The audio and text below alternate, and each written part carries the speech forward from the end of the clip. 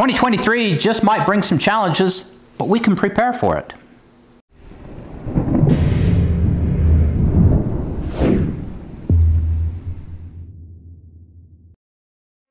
Hey Provident Preppers, I'm Jonathan. And I'm Kylene. And can you believe it? It's 2023. Now, we've all been through a couple of really rough years. And quite frankly, I don't think that the worst is behind us. I think that we have some pretty hefty challenges in front of us. However, there's great reason to hope if we just take a little bit of time and be prepared.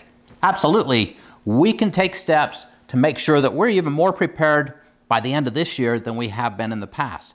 And of course, the first thing we need to do is evaluate our risks. And we all have a little bit different situations. So evaluate your risks and figure out what it is that you need to prepare for. Now, as Jonathan and I were looking at our risks, we have some unique new risks for us. One of it is that we're aging. We're getting older, and because of that, we have health challenges. I have some mobility challenges, and those are just a few of the risks that we need to take into account as we develop our goals. We've got economic instability, we've got natural disasters, we've got armed conflicts all over the world now, and we've got food shortages and supply shortages in general. So there are definitely some risks that we need to factor in as we create our goals. Now, there are two questions that I would really like you to consider as you prepare your goals this year. The first one is, am I prepared to die? And the second one is, am I prepared to live? Now, I know Jonathan, when I said I was going to do that, he's like, what? But let's think about it for a second. Yeah. Am I prepared to die? Do I have my affairs in order? So if I were to die this year, do we have everything in order so that our insurance is there? John knows where important documents are, because we kind of divide responsibilities between us. And sometimes that means that when one spouse dies, the other one is left in a lurch because you don't know where things are. And quite frankly, the mortality rate across the globe has significantly increased. And so our chances of dying are greater than they have. Well, our chance of dying is 100%. It has always been 100%. But our chance of dying sooner is greater. But then the second question is, am I prepared to live? I like that one better. Okay, you can like let's that. Let's focus on this one.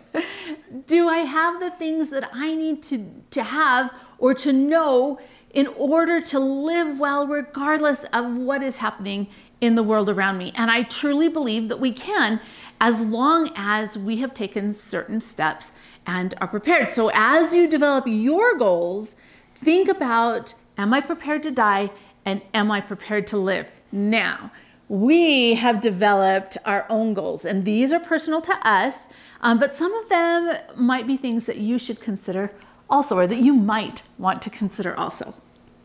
The first one is to organize critical documents, and this has to do with, are you prepared to die now? We have an entire video on that. I have done a really good job actually of organizing our critical documents, but quite frankly, things change, right? All the time. And so we really need to update this and make sure what's going on. So I have this nice binder that has all of our critical documents in it. And one of my goals is to go through and make sure that that's all taken care of. Another goal that I have is to make a backup copy of all of our photos and our memories. And for Christmas, I bought John a new safe from a scratch and dent sale. And so I'm really excited about that. But one of my goals is, I gave him the safe so that I could use it. How fair is that? Hey, it works for me. But I want a copy of my memories and my pictures so that no matter what happens, whether my house burns down or whatever, I have another copy in that safe. So that's goal number one. All right, goal number two. And this one's focused mostly on me. It's time to declutter and de-junk. It's time to get rid of a bunch of stuff. Now, I am a prepper, and so sometimes the mentality that comes with prepping is, okay, I might need that in the future. I may not be able to get that. And there's always a balance in there, but we have to decide what is it that we need to keep, what is it we need to junk. And so we're going to go through and we're going to de-junk everything that we have, and then put everything in order so that we can find it. Because if you can't find it, it's just as good as not having it. And I I've dealt with that a few times. I know I've got this tool, but if I can't find it, it's just frustration. So that's a big one for us. So number 3 is to evaluate our preps and our prep skills, right? And this is something that we work on all the time, right? We want to know where we are, but we're going to take pretty seriously some things like, okay, our heating devices. What are we going to do to heat in the event of an emergency? We have all kinds of things in place, right? But my wife doesn't like to be cold. So I don't like the fires really feeling good. Yeah, absolutely. But so are the chimneys cleaned for the wood burning stove, right? We have this fantastic masonry heater, and we need to practice with that some more because we've only used it, a handful of times, and we need to use that more because we've got to up those skills and know. And then do we have enough fuel stored, right? Do we have what we need to cook in a power outage, or long-term or short-term? And in fact, I'm actually writing a book on that right now, just about the emergency cooking, so you can look forward to that. But I think that's really important for us to make sure that we've checked our preps and our skills. Okay, number 4 is going through our water storage. We're going to rotate out again. I don't think we have to do that every 6 months, but it should be done periodically, and just making sure everything is in order. I've got the rainwater system almost finely tuned, but we need to finish fine tuning that. It's working extremely well, but water is so important, so make sure we cover that one. Yeah. Okay, and then another thing that we're going to do is I've got to go through all my food storage. I've got to make sure that I inventory it, that I know what we have, that we are rotating through it regularly. And I have some food in there that, quite frankly, our diets have changed and we are not eating. And so now is a good time for us to share that food, right? Take it to a food bank or share it with neighbors or somebody who would want to eat that food, because we have such a small space in our home. We want to make sure that the food that we have is the food that we are going to be able to eat. Number 6 is to improve our food production capability. Now, we're doing pretty well. But we want it to be even better. Our ability to produce our own food is so important, and so we're going to make some real progress in that area. I've got some great ideas, A-frames for our garden beds and some other things. Mama's also got some great ideas. It's going to be the best year yet, most productive garden yet. Right now, if I could encourage you guys to get your seeds, this is such an important time to make sure that you have all the seeds that you need. Survival garden seeds. I definitely, if you're looking for inexpensive heirloom seeds that you can just buy in a kit, survival garden seeds, they're awesome. I bought a seed packet from Johnny's, and it was, don't tell him because he'll be upset I bought it, but one was $5 and one was $6 for a seed packet. And these aren't even big seed packets. They have like 30 seeds in them. Now, Johnny's is a great place to get seeds, but the ones from Survival Garden Seeds, I can get this huge variety, and they end up being about $1 a packet. And so cost effectively, that's really good for me.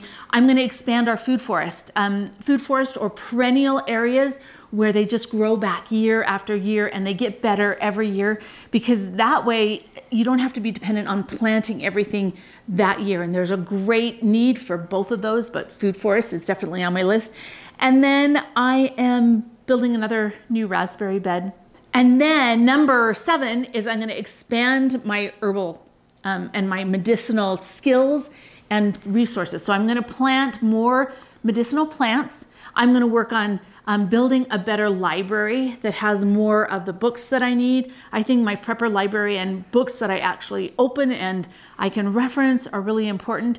But the whole herbal thing, I think it's important that I'm able to take care of my family and my health no matter what happens to the supply system. And one of the great things about growing medicinal herbs is that most of them kind of grow like weeds. And so I can incorporate them into my food forest and into my regular garden. And it's just a win-win, win-win-win.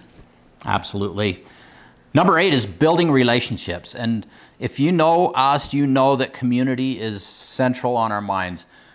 We are not prepared unless our neighbors are prepared also. So we're going to do an even better job this year of getting to know our neighbors, building new relationships, becoming closer with our family, strengthening relationships.